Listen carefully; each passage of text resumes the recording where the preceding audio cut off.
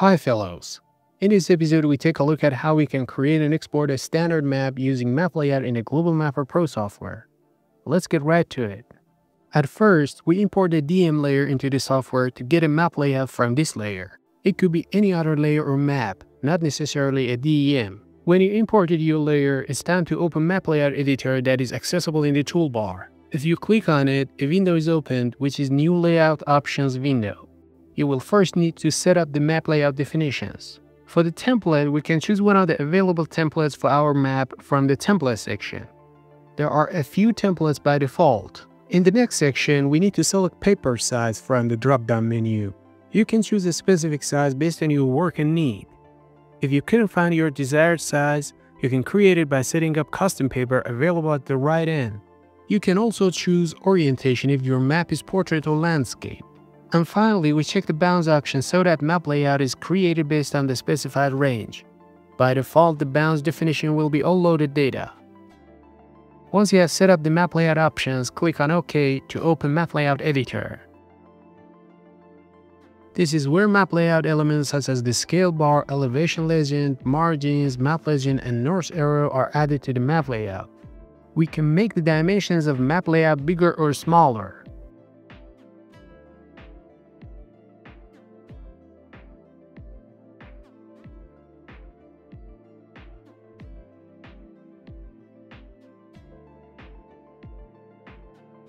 Here we enlarge it to fill the size of the page.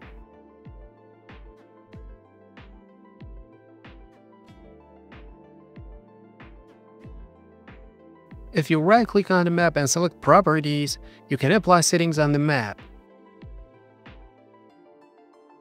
The most important issue in map layout is specifying the grid frame of the map. In the Grid tab section, you can choose latitude and longitude. Or if you have a specific coordinate system for the map, choose that coordinate system for the output. In the tickmark label orientation section, you can specify how your grid will be displayed. We set it to the parallel to frame option. In this case, top and bottom will be horizontal and sides will be vertical. And finally, choose a suitable font for the grid to have a better appearance. Just like this.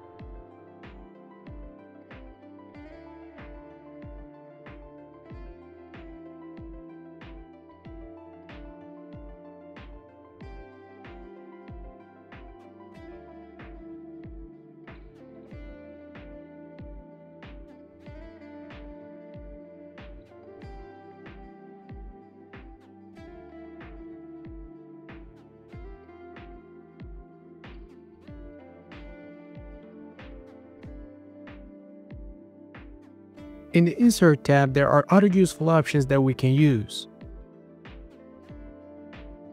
The first one is the elevation legend. In the open window, we can change the settings. And in the Units section, specify if legend units should display in metric, statute, or custom units. We put it on the metric option to display the unit as meters. In the Style section, you can choose a font to use for the elevation legend and set a title for the legend. If the elevation layer is using a shader based on slope, you can check the option Show Slope as percentage grade instead of degrees to display a legend showing percent change rather than a change by degrees. From the General tab, we can check the Draw Frame on Element option. As you can see, our legend was generated and now we can put it on the right place.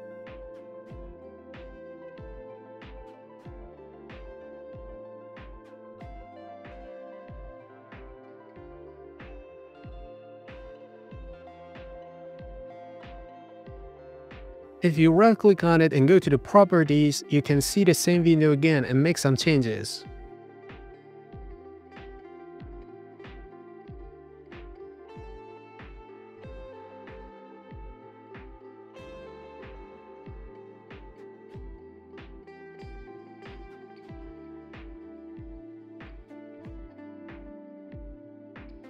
The next option, that is image element, inserts an image as a new image element into the map layout. Once selected, the insert image element dialog will appear, allowing you to browse to an image file and load it as an element to the map layout.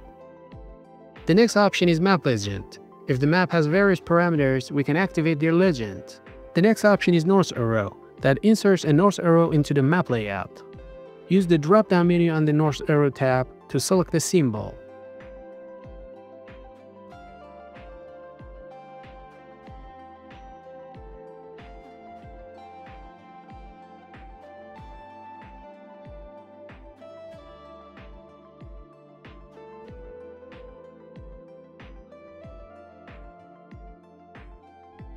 We put it somewhere on the map.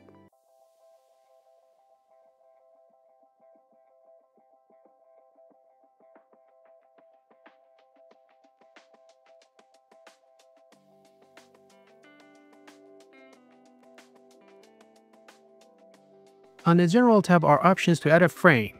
Select the frame style and adjust transparency. This is a dynamic element and will adjust according to changes in the map layout orientation. The next item is the scale bar element. Use the font option to set up the style for the scale bar. For the tick mark spacing, there are two options. Automatic, which is the default by software, and the other one is a specified distance in units, which customize the units and length of the scale. When this is selected, the distance and units fields will be enabled, and you must specify values for both.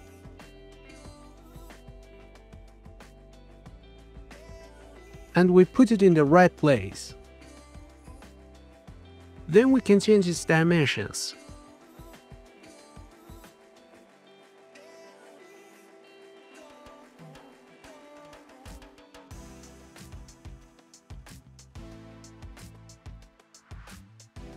A name needs to be written for each map.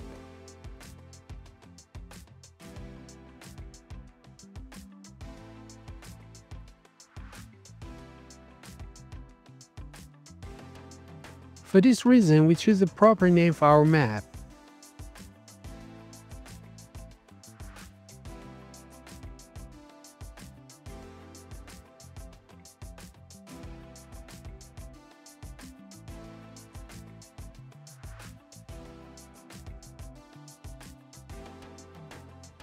The appropriate font can be selected.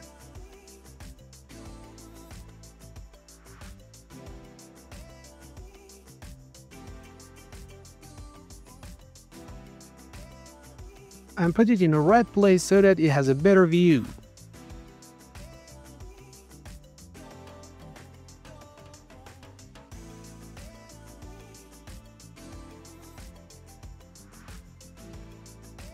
We can also change the background color of the map using the map properties.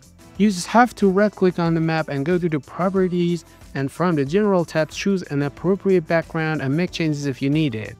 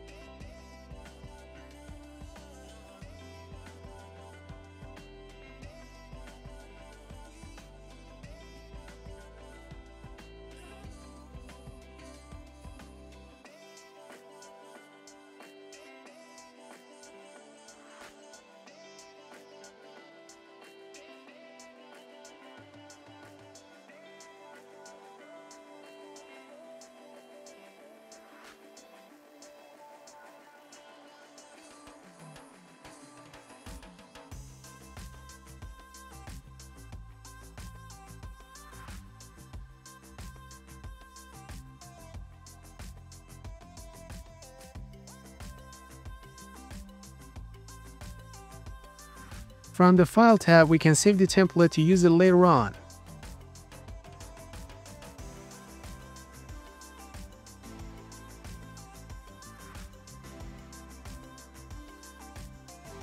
We can also print the map.